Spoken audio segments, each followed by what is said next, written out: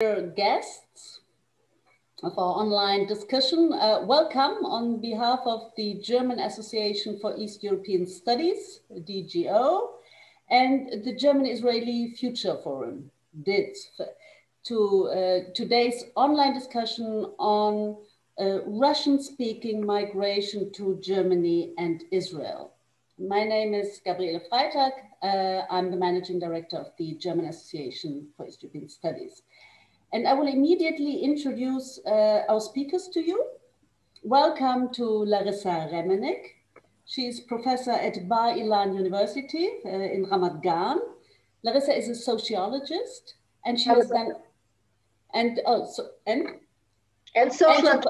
social anthropologist. Okay, and she has done a lot of research on Russian-speaking migration, ethnic aspects, cultural aspects, etc. And I also welcome Jannis PANAGIOTIDIS. He is scientific director at the Research Center for the History of Transformations at the University of Vienna. Welcome to you as well, Jannis. Jannis is a historian and also a migration researcher. So he has done a lot of research on Russian-speaking migration to Germany. What makes both of them such a perfect match for tonight is that they have also both done comparative research on migration to Germany and Israel. So thanks a lot for joining us. Our discussion today is a follow-up of a conference that we organized in November 2019, together with the German Council on Foreign Relations and the Zentrum Liberale Moderne. And we did this in honor of the late publicist and journalist Silke Tempel. Larissa and Jannis both joined our conference and both took part in the conference. And we have, I think, well-justified reasons for this follow-up now. The conference volume that we published after the conference in German has now been also published in an abridged English version, Migration, Identity Politics, Russia, Israel, and Germany. And furthermore, I'm happy to say that Jannis PANAGIOTIDIS has just published a remarkable overview on post-Soviet migration to Germany. For those of you who read German, Post-sowjetische Migration, thank you, Jannis, Post-sowjetische Migration in Deutschland, eine Einführung. So in our discussion now, we will mainly distinguish between three different groups of migrants: Russian-speaking people who immigrated to Israel as Jews, Russian-speaking people who immigrated to Germany as Jews, and Russian-speaking people who immigrated to Germany as so-called Russian-German late resettlers, we say Spätaussiedler or Russlanddeutsche. And the migration that we will talk about was mainly triggered by the collapse of the Soviet Union, well, exactly 30 years ago.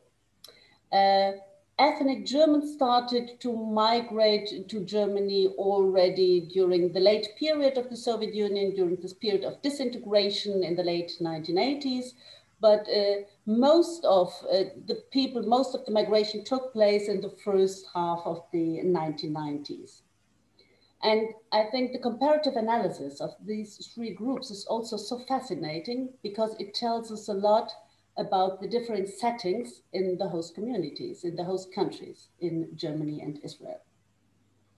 So over the next 60 minutes, we will talk about the self-image or self-conception of Germany and Israel as countries of immigration, the changing self-image of the immigrants, and also about the effects of this immigration on the host societies. And I will just give you some technical advice. We will start with a panel discussion and then open the floor for the audience, for you. But you can already start writing questions during this first part of our session. And please use the F&A icon that you see at the bottom of your screen. And We would like you to indicate your name, but if you want to stay anonymous, that's fine as well. And I really ask you to ask your questions very, very brief, just in 1 or 2 sentences. Otherwise, it will be difficult for us to integrate them into the discussion. So thank you for that. And my colleague, Larissa REMENNICK, she is the technical host today. And if you have any questions, just send her an email on info@dgo-online.org. So, Jannis, let us first look at the self-image of Germany and Israel as immigration countries. So among others, you have looked at the immigration policy towards Russian-speaking Jews in Israel and Russian Germans in Germany.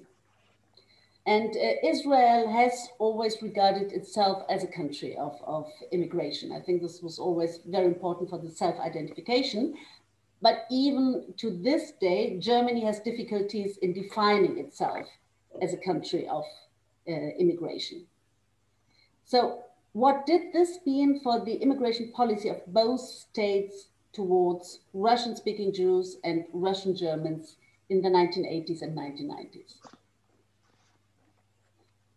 Well, excuse me. Well, first of all, Israel indeed regards itself as a country of immigration, but quite specifically as a country of immigration for Jews, as is evidenced by its law of return that is quite well known, which gives every Jew in the world the right to immigrate to Israel and become a citizen. So it's a country of immigration, but it's not source country neutral, so to speak. And Germany had something quite similar in the sense that Germany was not generally open to immigration and is, as you correctly mentioned, is still hesitant to define itself as a country of immigration, but it had special provisions for people of ethnic German origin from Eastern Europe, not from anywhere in the world. So there's a difference to the Israeli conception. But like the fundamental similarity was this, that both countries provided access to their citizenship to people who shared the ethnic origin of the state population, so to speak. And this made this kind of migration possible, a massive movement of people in a quite short time. We're talking about several million people who moved within a range of some 10 years, essentially, and who were received in both countries with, well, first of all, they received citizenship, which was very important, and they also received integration benefits to some extent, which especially in Germany was not the rule at the time, that immigrants would get this kind of integration aid, language classes, you know, and financial subsidies. Those were all things that were basically remnants of the earlier integration policies for expellees after the Second World War, which were then adapted to this particular context. And other immigrants didn't get that, for instance. So that's what gave this Russian-speaking, and not only Russian-speaking, a lot of ethnic German immigrants came from Poland also, and from Romania, what gave this migration in the German context a very special dimension. And in the Israeli context, since you compared those? Well, in the Israeli context, it was, I mean, it was different in the sense that Israel was not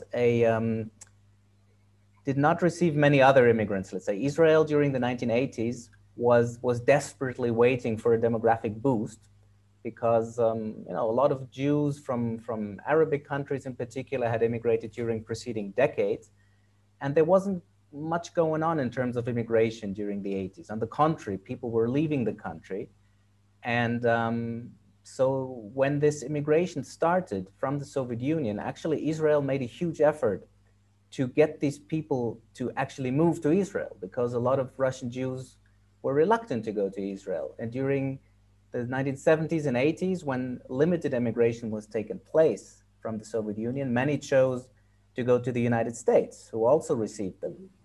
And so Israel actually made a massive effort to bring people to Israel, which contrasts a lot with what Germany did, because Germany, for all its rhetoric of being open to ethnic German immigration, and they were, but at the same time, they basically told people to stay where they are. They even invested in development projects in Kazakhstan and wherever people lived to make them stay, because Germany was receiving a lot of other immigrants, asylum seekers, refugees, and was not keen on receiving many more people, even ethnic Germans. Whereas Israel was really doing the opposite. It was sending people to Russia and to Ukraine and other countries to make them move to Israel. Mm-hmm. What is so interesting when we compare these two groups is that I think both of you referred to the migration as co-ethnic migration. So the idea you have ethnic Germans coming to Germany, ethnic Jews coming to Israel. And I think, Jannis, you also refer to the term to the term of homeland, Heimstätte or Heimatland. So is it the same narrative of returning home from the perspective of the country, from the perspective of Israel, and from the perspective of Germany? Well, I would argue that it's, and I argue in my publications that it is quite different in many ways, because as I mentioned, Israel has a very unequivocal stance of being the homeland for the Jewish people, whereas Germany has a much more limited conception in that sense. So it always only immigrants from Eastern Europe. So there was always this connection to the Second World War, to the expulsion of Germans after the Second World War. And the idea was that Germany receives people who were not expelled for whatever reason, but who are still suffering under communist oppression, essentially. And so when communism went away, for instance, Germany stopped receiving immigrants from ethnic Germans from Poland and Romania, because they said now there's no oppression anymore. For Russia, it was different. The assumption was that they're still suffering because of their specific history of deportation. And so they continued receiving them, but on very restricted terms. So Germany does not embrace this homeland stance and homeland narrative to the same degree, no. Mm-hmm. Thank you. So Larissa, let us take a closer look at the self-perception of Jews who immigrated to Israel and to Germany. In Israel, belonging to Judaism is based on a twofold principle. So belonging to a religious community, regardless of your own religiosity, and ethno-national affiliation. So what, from your point of view, was the self-perception, self-conception of Russian-speaking Jews who immigrated to Israel? Well, it's complicated, very complicated, because of course the perception of what it means to be Jewish under the Soviets was very much an ethnic perception. Jews were an ethnic group, a nationality within the Soviet family of nationalities. One of them was called Jews because basically the religious meaning and content of Jewishness has been all but erased during the 70 years of the Soviet regime, which of course fighted all religions, including Judaism. So people who were born of Jewish parents, one or two, inherited their Jewish ethnicity or nationality, as it was called in the Soviet language, which was stated in their passports, in their documents. And so whether they wanted to identify as Jews or not, they had to, because the state always reminded them of their special status. And of course, the street level anti-Semitism that was always there. So the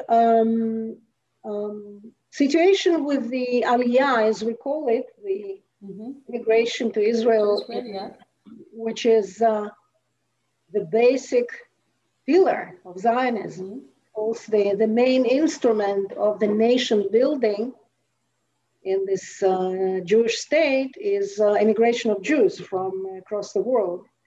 And of course, it's supposed to be, is framed as homecoming, people who return to their historic homeland. So they were supposed, all those immigrants were supposed to be welcomed and feel at home, to feel solidarity, to feel the welcome of their Israeli brothers and sisters. But of course, in reality, it was much more complex than that. And Israel, which like Jannis has mentioned, very much wanted to receive this huge wave of olim, or immigrants, and it was eagerly waiting for it and basically organizing the delivery of the post-Soviet immigration wave to Israel and not to the West, was actually at a loss of how to absorb this huge crowd of newcomers that was streaming into the country by 1,000 every day. In the 3 years between 90 and 93, about 500,000 immigrants from the Soviet Union came into Israel, a tiny country, which basically increased its Jewish population by 20% over a very short period of time. It was a huge test, an overwhelming experience for both the receiving society and the immigrants themselves, of course. Sorry to interrupt, but as I already mentioned, I mean, this might, and you just said it, the huge bulk of migration took part in the early 1990s. So this is nearly 30 years back now, which means a whole generation. If you have a look at Russian-speaking Jews in Israel now, those who still have the command of Russian, to what extent would you say their self-conception has changed over this time? It certainly has. If we are speaking about the generation of the parents, the adults who moved with their families, who were socialized by the Soviet system, and their self-understanding as Jews was very limited, it has changed very much. They became much more Jewish nationalist, you can say. Many of them became right-wing oriented Israeli Jewish patriots. And I would say that many of them initially immigrated as regular immigrants because they were mostly driven by the push factors. They were running from the deteriorating political system, economic troubles, unemployment, anti-Semitism, to the only country that would have them at this period of time, because the Western countries started closing their doors, as we know, in the early 90s. So they came as regular immigrants, but over time they became really olim. They became ideologically motivated, nationally motivated Israeli citizens. So the joke is that they came as immigrants and they became olim. I always explain to my students the difference between immigration and aliyah, because aliyah is a very ideologically loaded term, of course. It supposes that you move from a lower place upwards, right? You ascend to Jerusalem, to the Jewish national symbols and the Western Wall and the faith and all that you were missing in the old country, you are getting when you ascend to Israel, to Jerusalem. But in fact, the immigration experience of olim is not different than any other immigration experience. It's the same. Thank you, Jannis. If we now have a look at Russian-speaking Jews in Germany, and also already the second generation, so do they also have the self-conception of an ascent? So to what extent would you say their self-conception has changed over time? Russian-speaking Jews, you mean specifically, right? In Germany, yes. Yeah, in Germany. Well, to compare this group, Of course. Well, first of all, perhaps for context there, Germany was actually the other main country that would have Russian Jews, post-Soviet Jews during the 1990s, opening up this quota refugee channel in 1990, 1991. And some 220,000 people went through this channel. They chose Germany over Israel, which was very much not seen as an ascent. There was a lot of ideology and contestation around this for, I think, obvious reasons. I mean, Israel was not happy about this because they basically argued that, you know, Germany is taking away our Jews, whom we need for our state building. Germany, however, argued, or people within Germany argued, that you can't really close your doors to Jewish immigrants who want to come to Germany. That would send a terrible message. And so Germany let those people in. And their position was very different because they did not immigrate into a Jewish majority society. They immigrated into a country where Jews were a tiny minority and where they outnumbered the indigenous Jews, so to speak, by a factor of 10. Mm-hmm. So all of a sudden, there were Jewish communities with 90% Russian speakers who were supposed, and the communities were supposed to integrate those people. So there was this idea there was kind of a similar idea in a sense that these people would come to Germany and become Jews. Or hopefully they were already Jews, but the idea would also be that they become Jews, that they become German Jews, and revive German Jewish cultural life. This hasn't really happened the way people hoped it would. But a lot of interesting things have happened. I mean, there was a lot of estrangement in the beginning about precisely this ethnic self-conception that Larissa talked about, that these people would think of themselves as Jews, but not in a religious sense, that they were not interested in religion at all, that very often they were not even Jews in the halachic sense of having a Jewish mother. So that caused a lot of irritation, and a lot of people didn't really join the communities. They don't go to synagogue, but you know, they are Jews, but they are also there's interesting research on how they are specifically Russian Jews, because they all have family in Israel. They all have family, or many have family in the United States, also in post-Soviet countries. So they remain part of this Russian-speaking Jewish universe, if you will, and you know, seem comfortable enough. The first generation, the second generation, and sort of the younger generation, the younger immigrants, they are a different story. So some of them quite consciously try and stake a claim to being the new German Jewry, distinct from what went before, but also not just people sojourning in Germany for a limited period of time, but they stake a claim at being German Jews and at shaping German society. There's a lot of outspoken writers and journalists, politicians of Russian Jewish background in Germany who make an important contribution to the debates about multicultural society, etc., which is very interesting, I think, and incidentally quite different from, if I can say this here, from the ethnic German population from the former Soviet Union, who remain politically quite marginal in the debates in many ways. Mm-hmm. I would like to briefly discuss this notion of Soviet heritage. When we refer to this group of migrants, we often use the terms Russian-speaking migration or post-Soviet migration as synonyms. Jannis, do you see any difference in the wording if we talk of Russian-speaking migration or post-Soviet migration? Mm-hmm. Well, I do because Russian speaking makes a cultural assumption that these people speak Russian, which is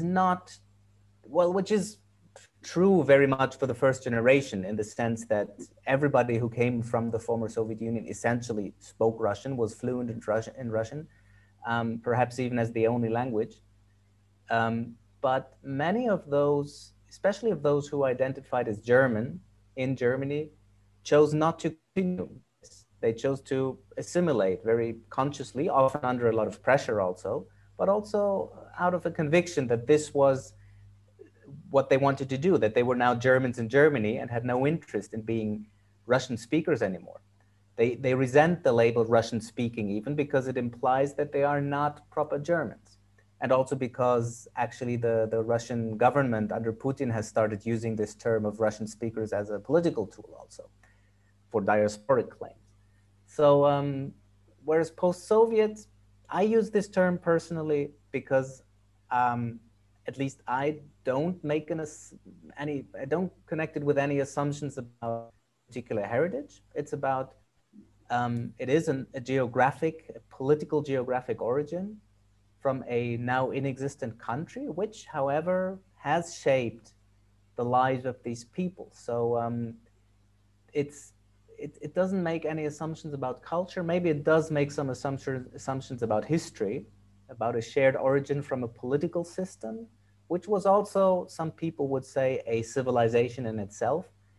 And it's a heritage that has shaped people and their perceptions, their worldviews, even though I'm hesitant to use terms like Homo Sovieticus, etc., which you'll find a lot in the literature. I think it's problematic in many ways, but it has a kernel of truth that there is, of course, a common origin from this country that that serves as a point of reference in the positive or in the negative. Thank you. Larissa, Jannis has just said that especially for Russian Germans, Russian as a language does not play a very decisive role in the self-identification, if I got you right, Jannis. In your studies, Larissa, on Jews in Israel, and Russian-speaking Jews in Israel, I think you said that the Russian language is one of the greatest common denominators for Russian-speaking Jews. And I think you say so, this goes for Israel and Germany as well, if I got you right. So could you briefly comment on it? Why? Very much so. It actually goes across the board of Russian Jewish immigration everywhere, in America, in Canada, in Germany, in Israel. The ex-Soviet Jews cherish their cultural and linguistic inheritance, and they try to pass it on to their children. The majority of them keep speaking Russian at home, and they try to establish all kinds of cultural institutions in Russian wherever they live, including language classes and drama schools for their children in Russian. So there's a lot of effort to pass over the cultural heritage to the children, because very often they think that Russian culture is kind of superior to any other cultural landscape that they find themselves settled in. There is a sort of haughtiness or the sense of superiority, particularly in Israel, where they very often look down at the local culture that they see as Levantine or Asian or not developed enough, which is a bit funny because many of them, I'm speaking about the older generation, do not know Hebrew well enough in order to judge it, of course. But they've made a decision that everything Russian and originating in the Russian Soviet legacies is always superior to anything else that they find in Israel. It was more typical probably for the first 10 years of our acclimation in Israel. It's less so after 30 years, because of course many of the older generation have mastered some Hebrew, and they started watching Israeli television and less maybe reading books, because the written Hebrew is very complicated for Russian speakers. But many of them have mastered the spoken language, and they have to because they need to work to make a living. They need to know some basic level of Hebrew. But still, many of them make a great effort to pass the language to the children, who very often are not very ardent to pick it up. They don't see much point in keeping the linguistic heritage that many of them do not see much use of. Although recently, again, it's a change of trend because the knowledge of Russian became favorable as an additional characteristic that can help you land a job. In many jobs, the Russian language is valuable and cherished. So some of the younger generation 1.5, as I call them, those who came as children or adolescents to Israel, they started getting back to their roots and try to relearn Russian that they've basically lost over the years, because now they see economic and social value in this additional language. Jannis, do you see a similar trend among Russian Germans if you have a look at the second generation? As far as I'm aware, only to a limited extent. I mean, in all the interviews I conducted with the second generation, Russian language competence was very low, and this is in line with other research that people have conducted.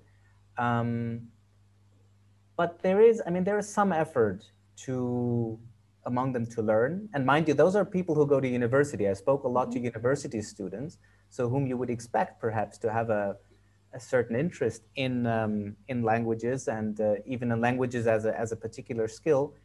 And yes, all of them said they're kind of interested, but I didn't see many sustained efforts to really to revive this skill. I mean, certainly not for purposes of identity.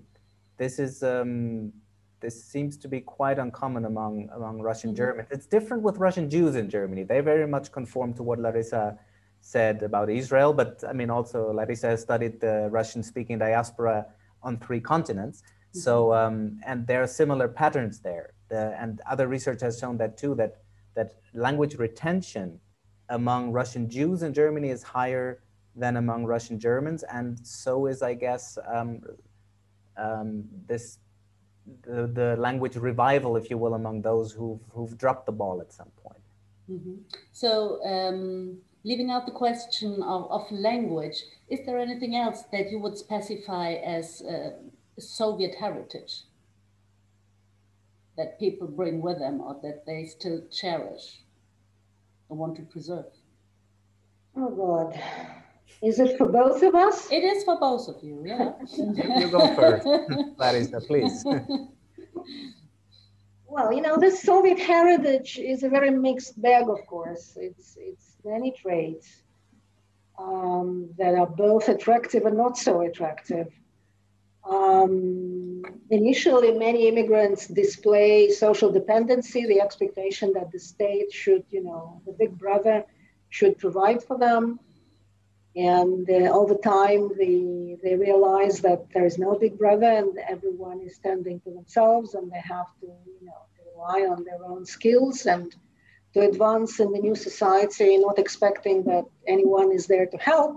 In Israel, it's been very powerful because over the last 15, 20 years, the welfare state has been shrinking very much.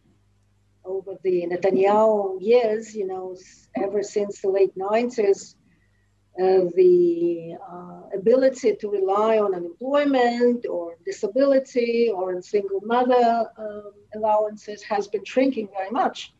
So everybody is employed and everybody has to work. It's actually the difference between the situation of Russian-speaking Jews in Germany and in Israel, because in Germany, as far as I can guess, in the 90s at least, no one could compel them to work in manual jobs if they were academically educated. So they were receiving Sozialhilfe, social support.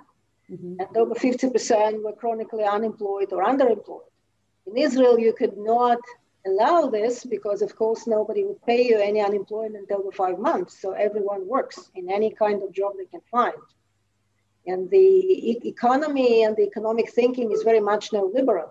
Everyone is surviving the best they can, and they have to develop skills and to learn new occupations if their old occupations do not fit the local market, which happened with 2/3 of Russian-speaking Jews in Israel. They could not continue working in their old occupations because the labor market is very small.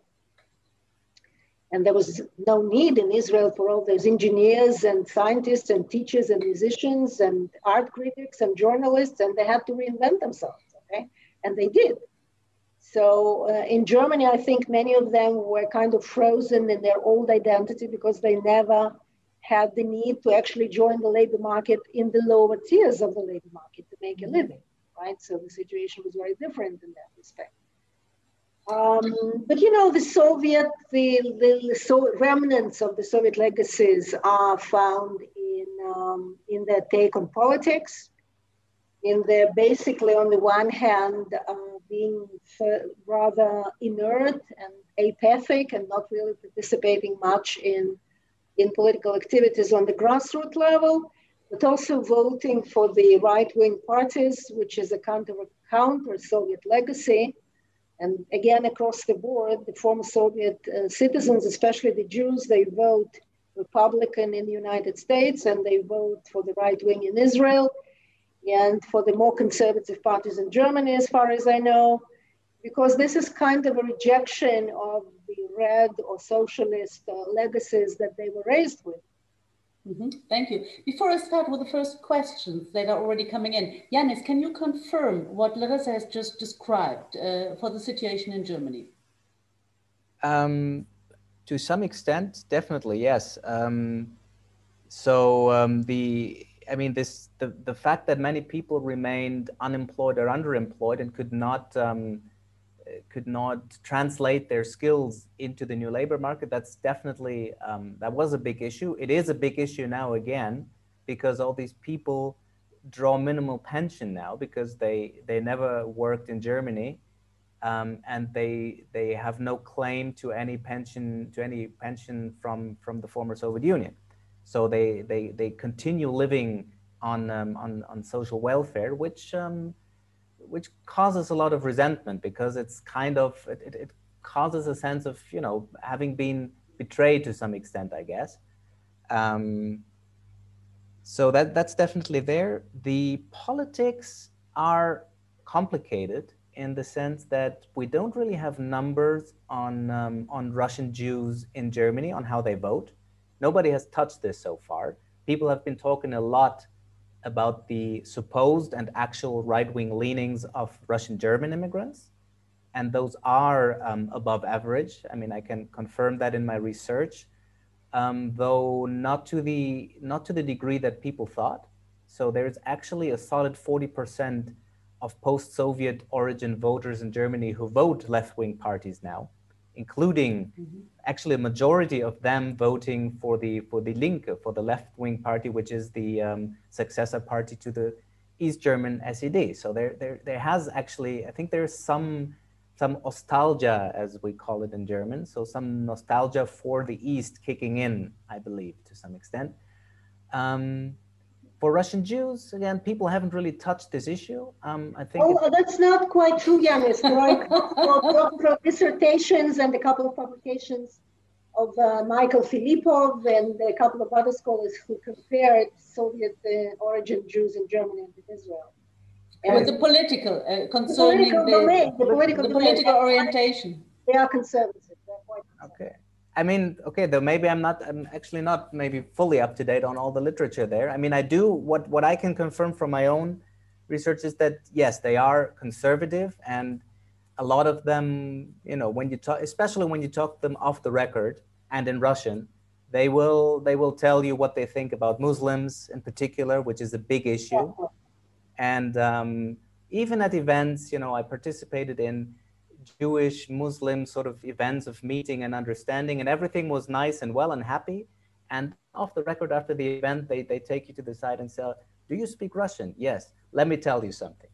And then they tell you what they really think. And there is also a, I mean, there is a group of like a section of Jews in the AfD, which took a few laughs because actually one of the How many are there? That's the thing. I mean, there's not very many in there. They claim they speak for a silent majority, which, you know, is a very contested claim. And I think in Germany there are certain obvious, again, reasons to stay clear of the extreme right. but it's still it is. I mean, there's definitely some attitudes there which would be compatible at least with an anti-Islam agenda for sure. But I think to speak for a silent majority is just typical for populists. So of course. To claim as a claim. Let us say, here comes the first question for you from Tatiana Astruskaya. Is there any difference in terms of religiosity, level of integration, change in social status between the Jewish migrants who came to Israel from the former USSR before and after 1987, 1991? So those who came before this great migration and those who came then. Well, are you comparing the wave of the 1970s with the... I think 1978, yeah. Yeah, okay, it's very different, of course, because those who left in the 70s, it was the peak of the communist regime. It was very difficult to leave.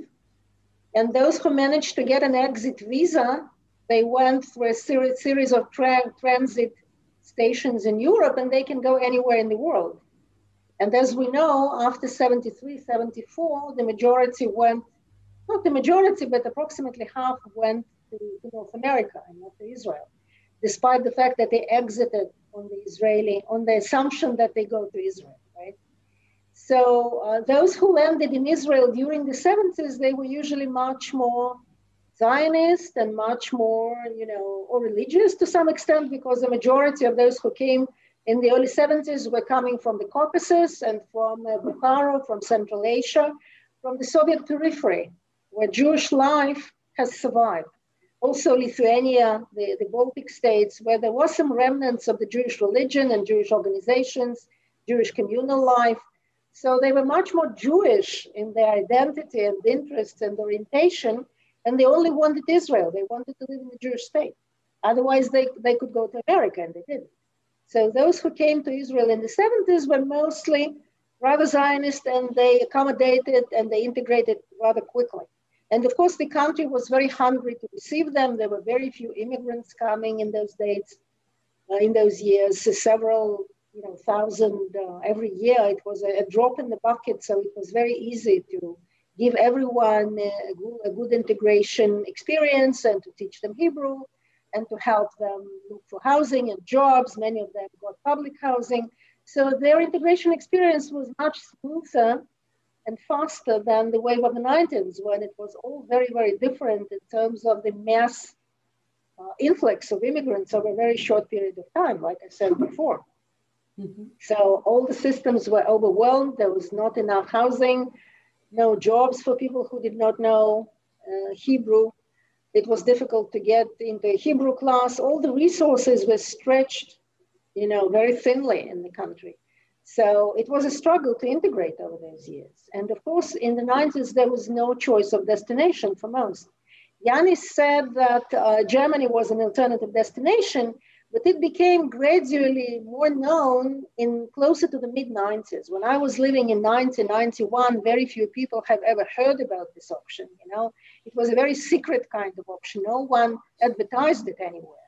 So it was only passed between people from one year to the next. And so it became a little bit more actual, especially for people in the Ukraine, less so in Russia, from the 92, 93, when they started applying to German embassy in Kiev, and the alternative line to Germany has opened. But between 89 and 92, 93, Israel was virtually the only destination that was unconditionally open to everyone. And so the stream was diverted into Israel, regardless of whether those immigrants were really interested in becoming Israelis and whether they were Zionist or not. Okay. So like I said, they came as immigrants. So but over time, they realized that actually they are members of the privileged majority, of the Jewish majority, entitled for citizenship and all economic and political rights. And they started feeling more and more as homecomers. So they became olim over time, many of them. Thank you. With the next question, we'll switch, we'll move to the generation who was already born in Germany or Israel. And I think it is a question that is to both of you. So what about the self-perception of recent migration of young Russian speakers that are born already in post-Soviet times? So what is their self-perception? Larissa, and I mean, Larissa, you had already briefly talked about it, but...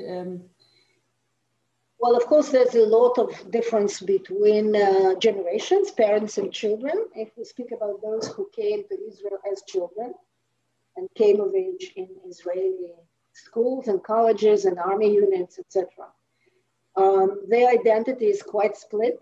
They're quite influenced by their parents and by the culture and language and books and films that they saw at home.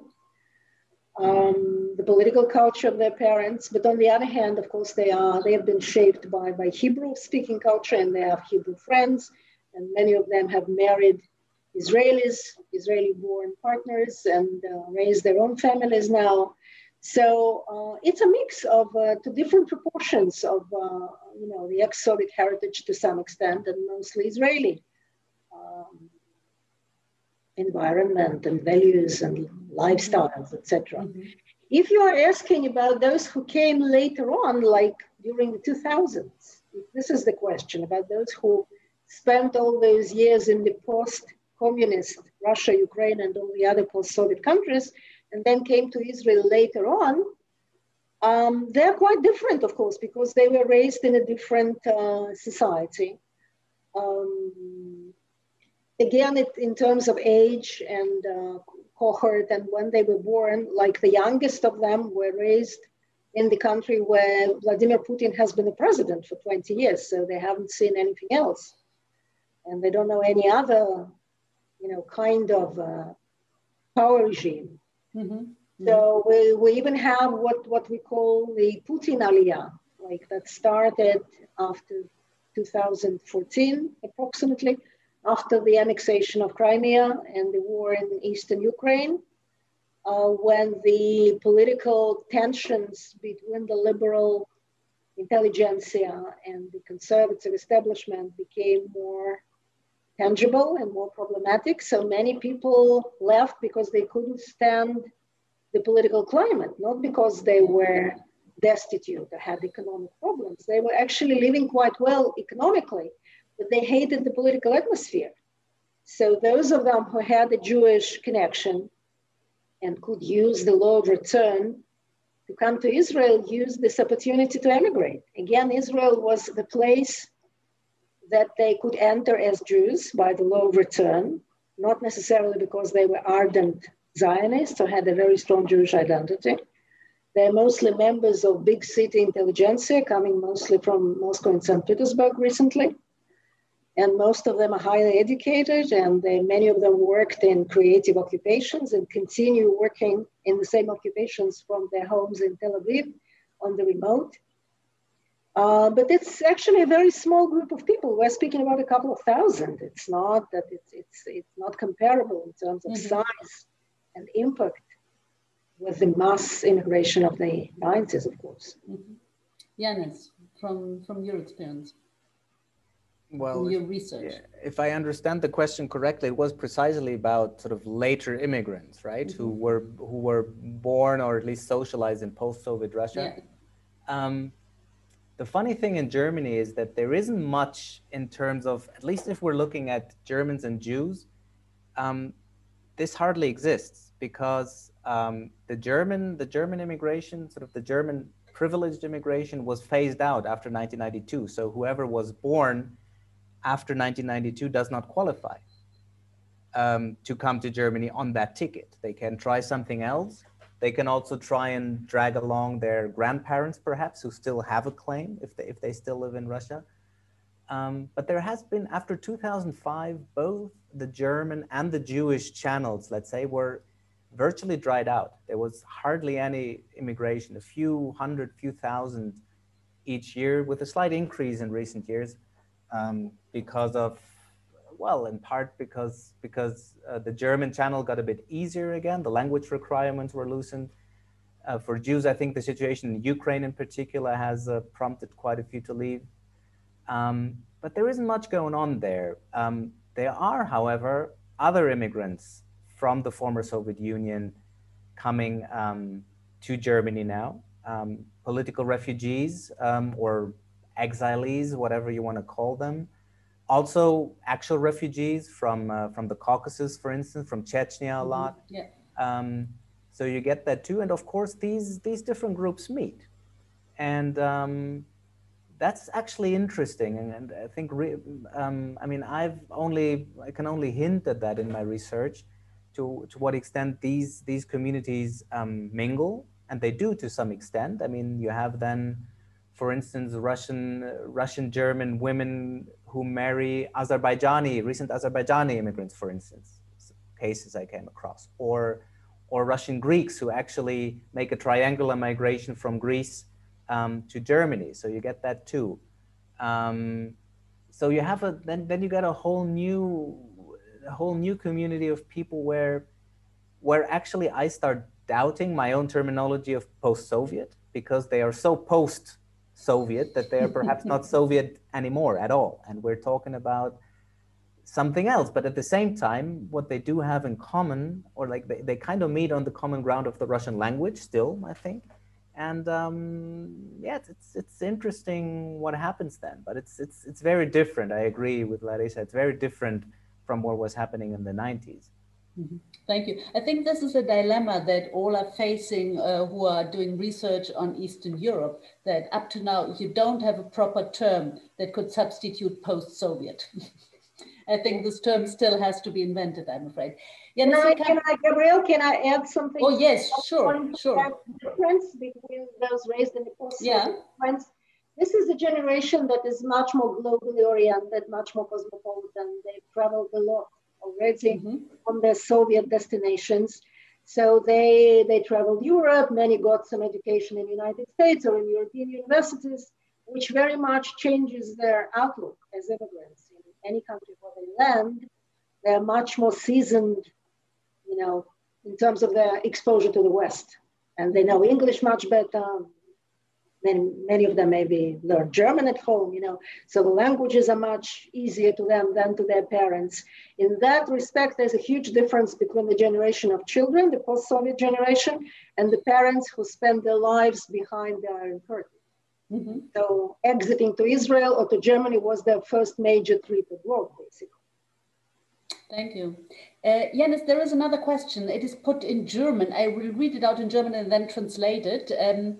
Kann man sagen, dass jüdische Zuwanderer mehr Akzeptanz haben?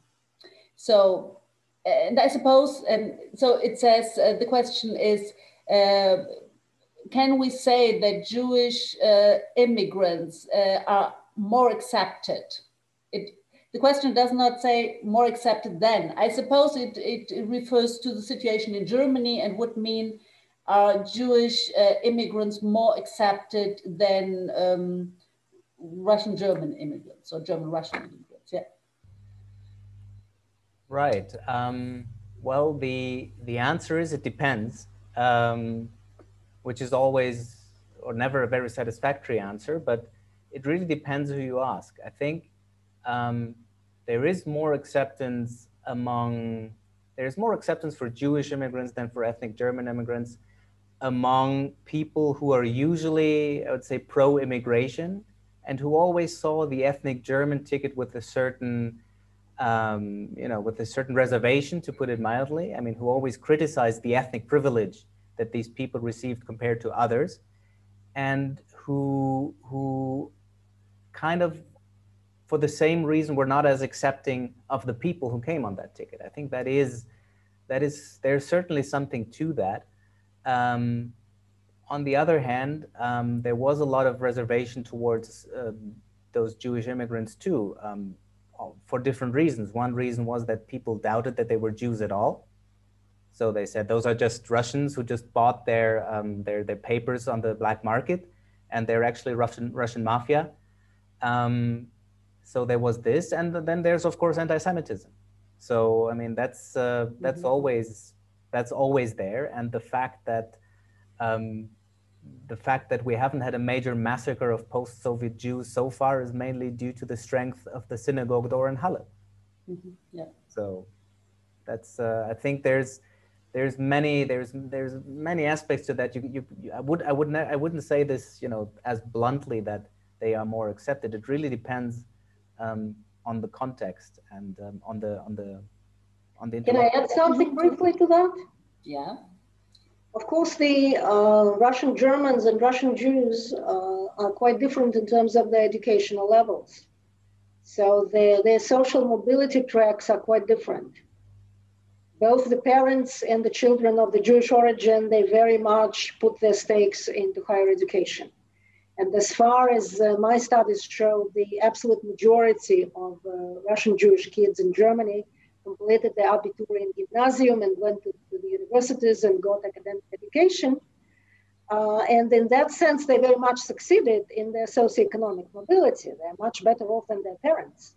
While in the German case, it's the legacy is that of quite low rates of higher education due to many, historic circumstances. The Germans came with much, much lower levels of higher education. And the question is, maybe Jannis can comment on that. What happens in the second generation? Are the children compensating for that? Second or even third generation that we're already talking about. I mean, we're coming to an end of our discussion. Jannis, could you briefly comment on that? Yeah. I mean, unfortunately, we're still lacking systematic data on this. My impression is that they are compensating to some extent.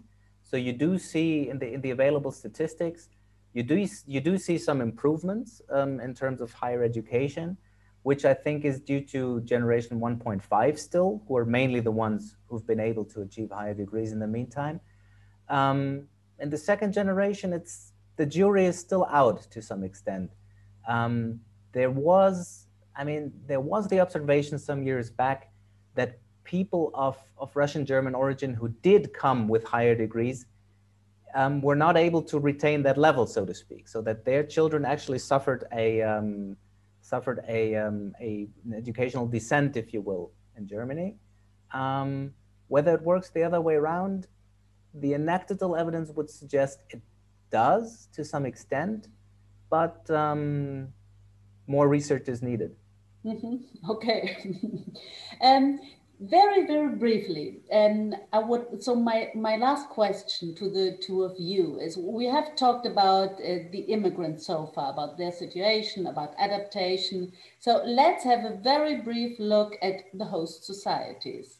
To what extent, Larissa and Jannis, do you think this huge group of immigrants, Russian-speaking immigrants to Israel and Germany, to what extent have they shaped the host societies? To what extent have they shaped Israeli and German society?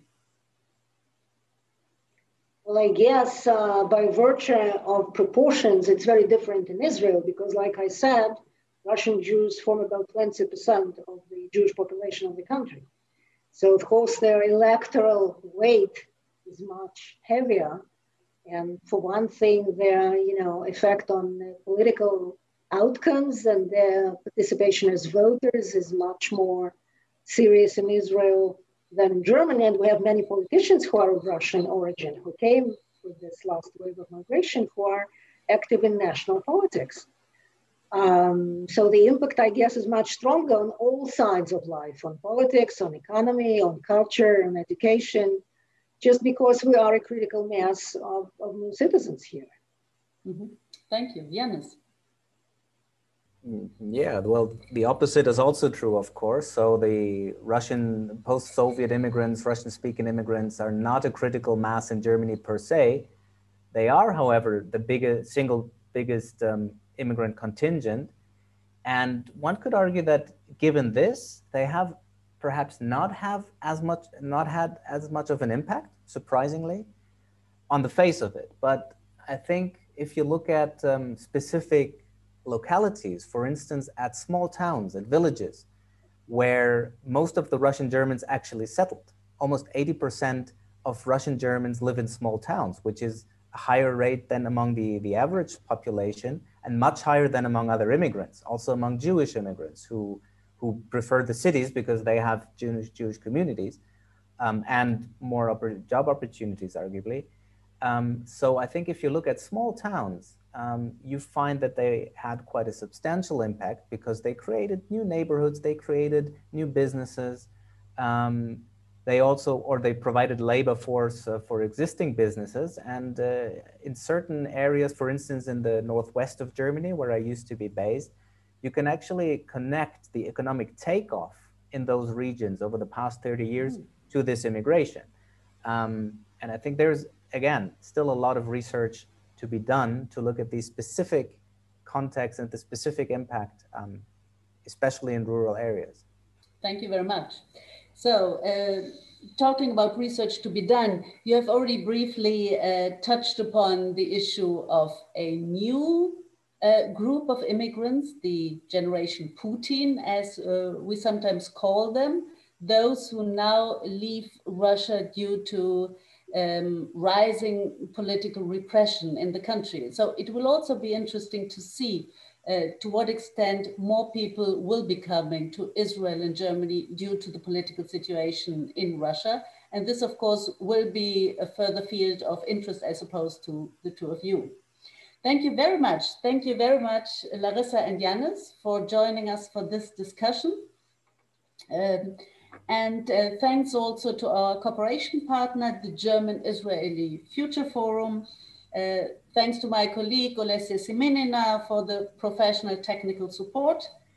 And thanks to the audience. Thank you very much for listening. Thanks for your questions.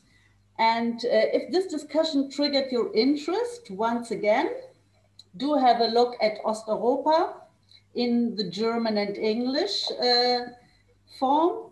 And Larissa, I can't